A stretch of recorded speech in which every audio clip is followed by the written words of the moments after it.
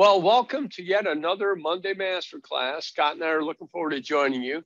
We've got a small group this morning. We're going to kind of depart from our normal hands-on, nuts and bolts sort of thing and talk a little bit about major initiatives that a company might pursue.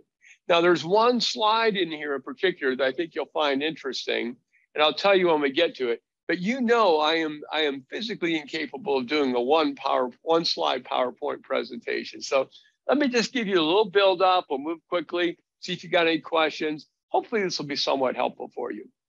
So first of all, let's talk about what drives the value of a company. A lot of executives are very concerned about this. So imagine a company has an average price to earnings ratio of 20. And that's not far off today's averages, by the way. In other words, the price of the stock times the number of shares outstanding, the total value divided by the earnings in that year is about 20. Now, what this means is only 5% of the value of that firm is coming from this year's earnings, right? I mean, that's what's driving it.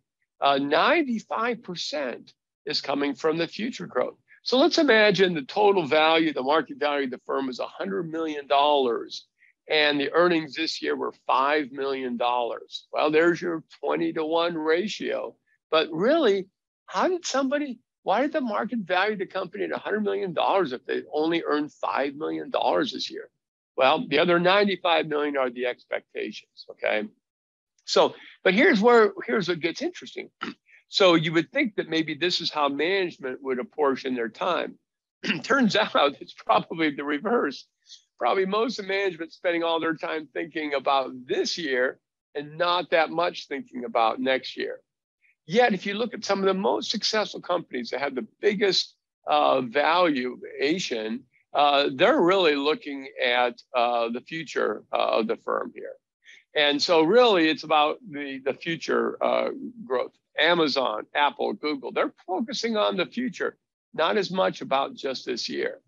And so I love this quote by Warren Buffett. Companies obtain the shareholder constituency that they seek and deserve. Because sometimes managers will say, oh, I got to focus just on this year because that's what I'll get beat up for if I don't do well. Well, maybe. All right. So if we then back up a little bit more and ask, well, how do you become an exceptional company with high valuations?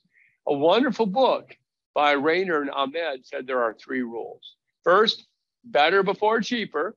So if somebody says our path to success is focused on lowest price, be a little bit askance in your view there. And then revenue before cost. So if somebody says, oh, we want to be a low cost producer, I'm not so sure. I think it's the growth that really makes a big difference here. And so that's what we're really looking at. And then interestingly enough, they said there are no other rules, okay? So better before cheaper, revenue before cost. So for some of you just joining us now, we're just it was a really small group today. We're really talking about what initiatives companies should be focusing on. And I was just kind of explaining that, boy, if you really want to have a high value firm, here are some rules that really drive that. So let's think about this a little bit more. What do we mean by better before cheaper? Well, it means we need to innovate to deliver customer value. And what do we mean by focusing on revenue before cost? It means we got to focus on growth. So let's think about this as our mission. Innovate to deliver customer value for profitable, sustainable growth. Now, anybody who will listen to me, they've been hearing this from me for several years now. I think a really good goal for a company is to understand and meet customer needs better than others. Now, some companies are still stuck back into maximizing shareholder wealth, which is a lovely result, but it's a lousy goal. It's not actionable. It's not inspirational. So bear with me for a little bit and say, if you will, imagine that this is what your company is going for. Understand and meet customer needs better than others. If you do this, then you're going to have more successful new products, higher revenue, higher profits, higher profitable growth. You'll have rapid, profitable, sustainable growth. And then the earnings, the stock market valuation will follow like little goslings after their mother goose. So This is not inconsistent with what Peter Drucker said. The purpose of business isn't to make shareholders happy. The purpose of business is to create and keep customers.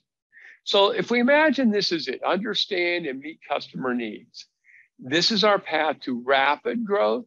In other words, we're going faster than the markets we're serving, profitable growth, and most important, sustainable. So now here's what's going to happen if we do this. So investors will be satisfied. Customers will want to work with us. You'll have employees that have stable careers, rewarding careers. They're going to focus on customer delight, not on the next layoff. And best of all, you're going to irritate your competition. So what's not to love about that? But most companies are missing on this target and missing rather significantly. So what I'd like to do, now this is the one slide that I think is valuable of everything I'm talking about today. So hang in there with me this one. If your company said, yep, I'm there, Dan, I want to have growth that is rapid, that is profitable, and that is sustainable. And Dan, I got a whole bunch of initiatives to pick from. Which one should I pick from? Because think about it. Every company, you got these initiatives. This year, we're going to do this. Next year, we're going to do that. How do they pick these crazy initiatives? And which ones are the right ones? And which ones will and will not satisfy this path to rapid, profitable, sustainable growth? Well, maybe your company says, you know what? We're all about improving quality. Well, that might help you grow a little faster.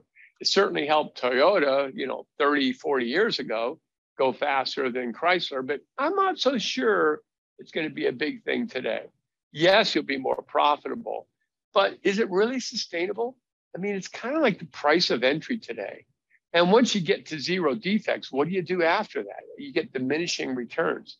So I'm not so sure this one satisfies rapid, profitable, and sustainable. Hey, we're going to boost productivity. Well, yeah, but productivity, that's good. Do it. Go for it, man.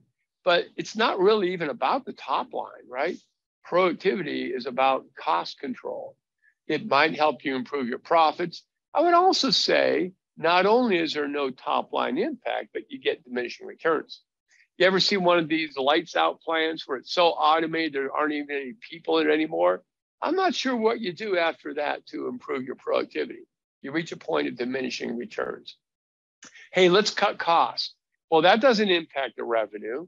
And in fact, and it could help profits, yes, but it might not only be not sustainable, it might actually degrade your future growth if it isn't done thoughtfully and carefully.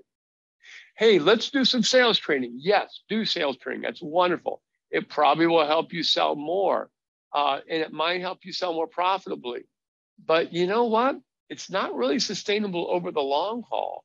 I mean, you may have the most delightful, gregarious salespeople, ability to form rapport. They were just everybody's friend of all the world.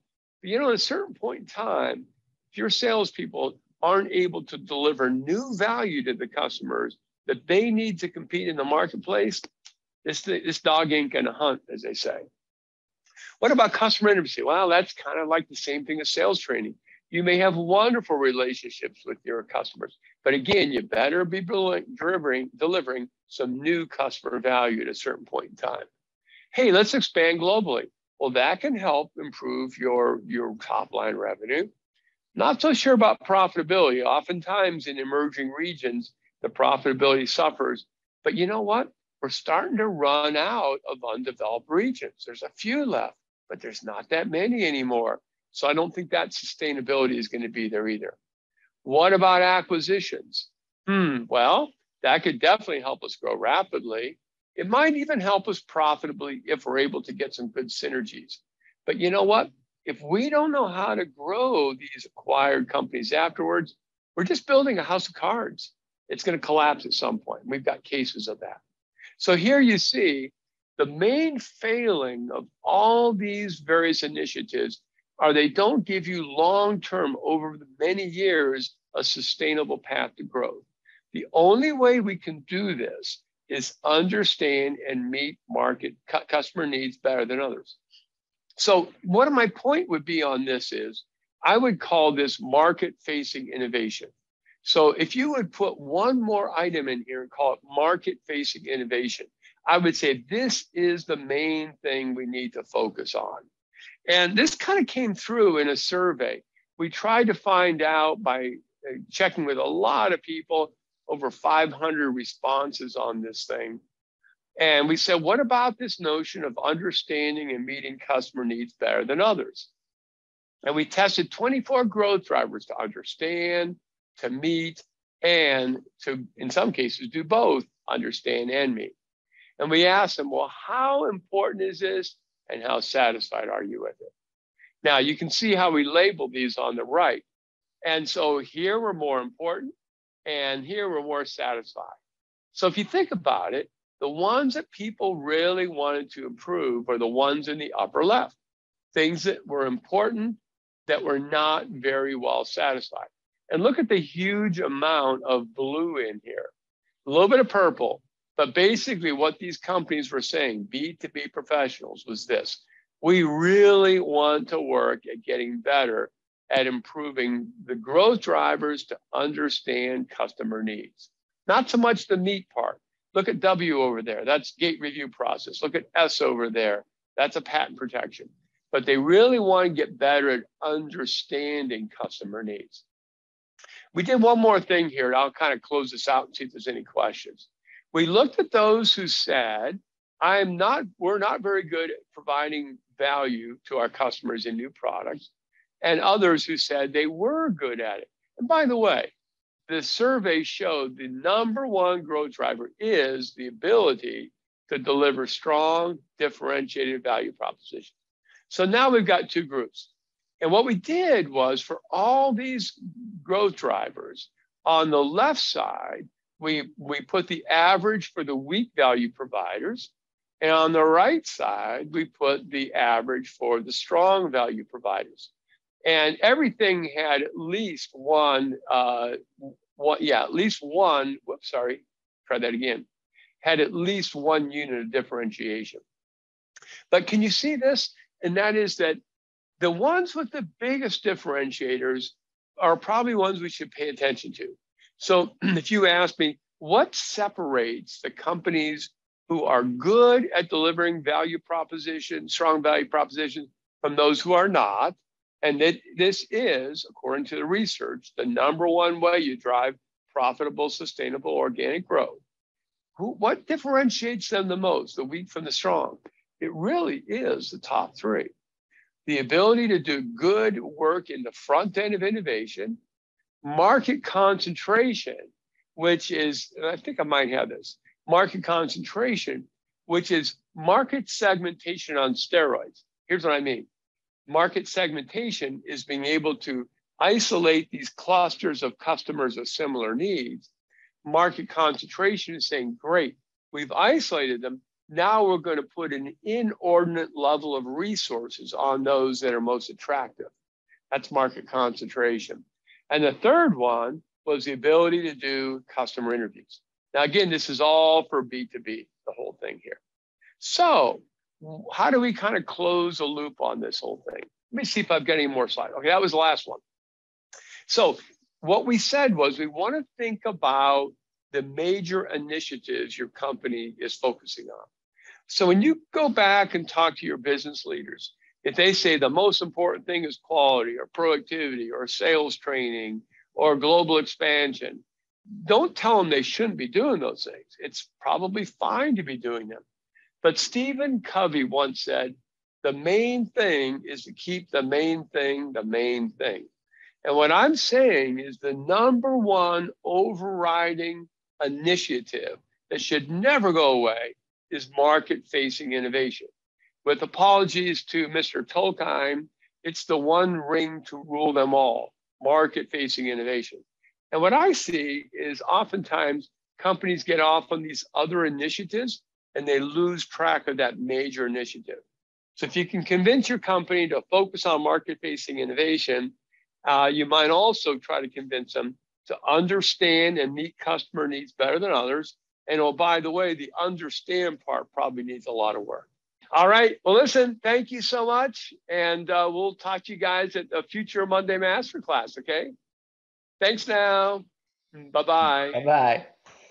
Thanks, Rod. Bye. Thank you.